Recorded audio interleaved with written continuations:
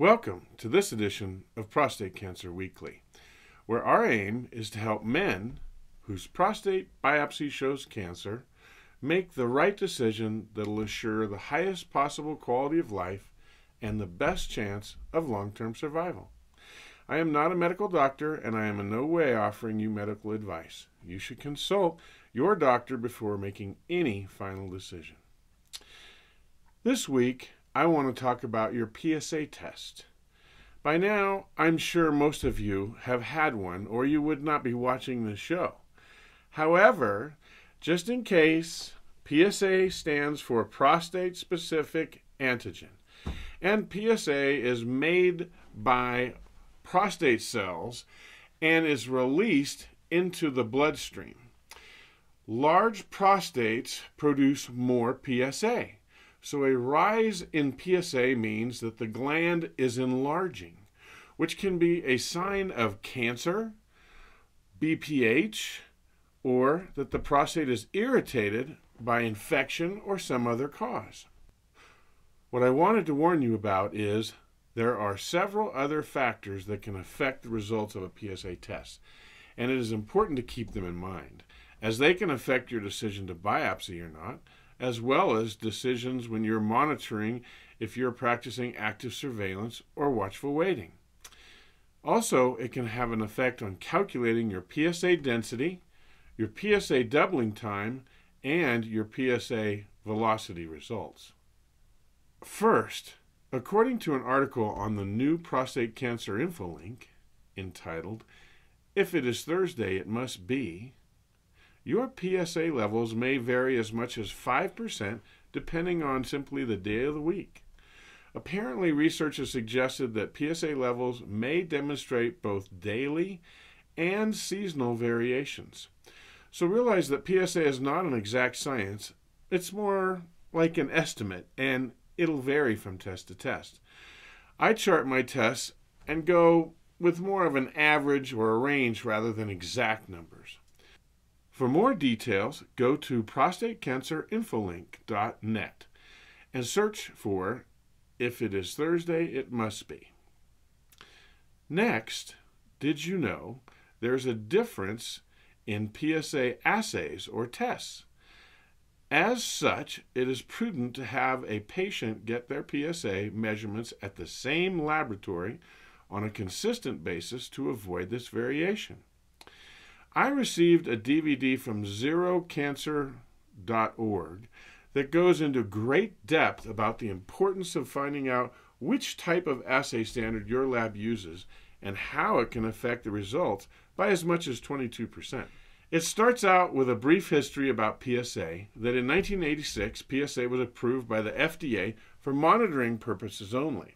Then, in 1994, the FDA approved it for actual detection of prostate cancer. Somewhere in the late 80s, it was determined that PSA test results were not always the same. So, in the early 90s at Stanford University, they created a new standardized assay test called the HybridTech standard.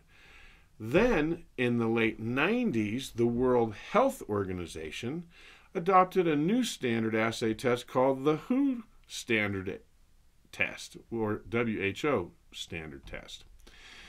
The idea was to reduce confusion over the tests.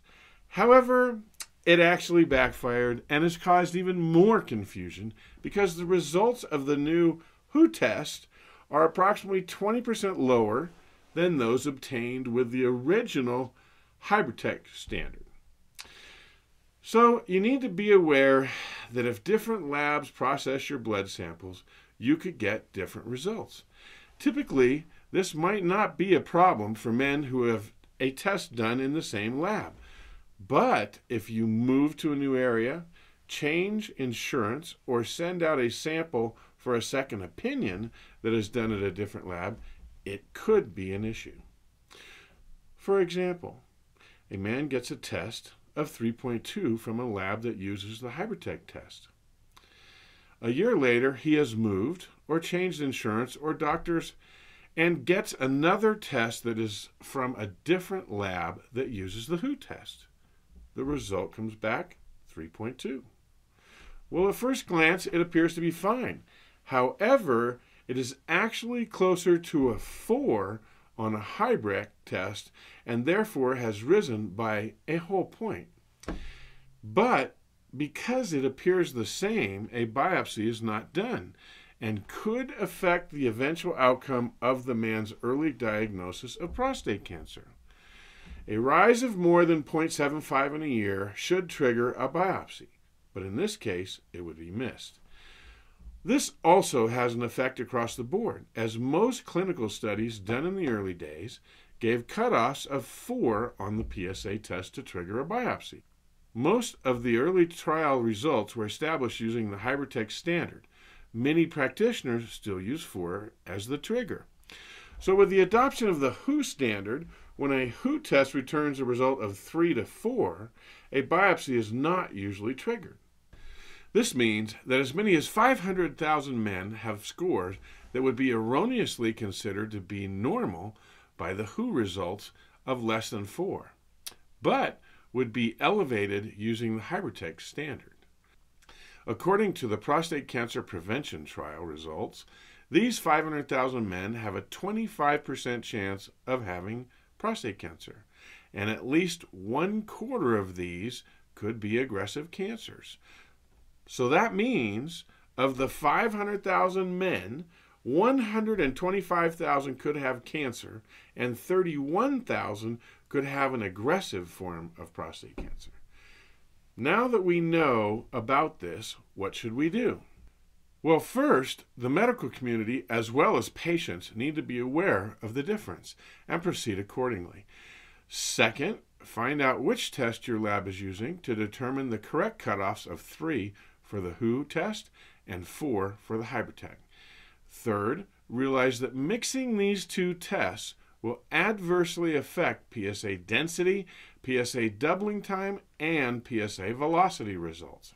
Fourth, if you have changed doctors, insurance companies, or moved, you need to contact the labs involved to ascertain if different tests have been administered and how it may affect your specific situation. To find out more, go to drcatalona.com, drcatalona.com, or zerocancer.org, and search PSA standardization. In addition to the above factors, there are several other factors that can affect your PSA test results. But unfortunately, we are out of time for today's show. So be sure to watch the next edition of Prostate Cancer Weekly for more pertinent information. Thanks for watching our show today. I hope in some way we are able to help you on your journey to making the right treatment decision. If you liked our show, please visit our website at prostatecancerweekly.com and click on the subscribe button so that you'll be sure to get our weekly email with a link to our next show. Thanks again, and see you next time.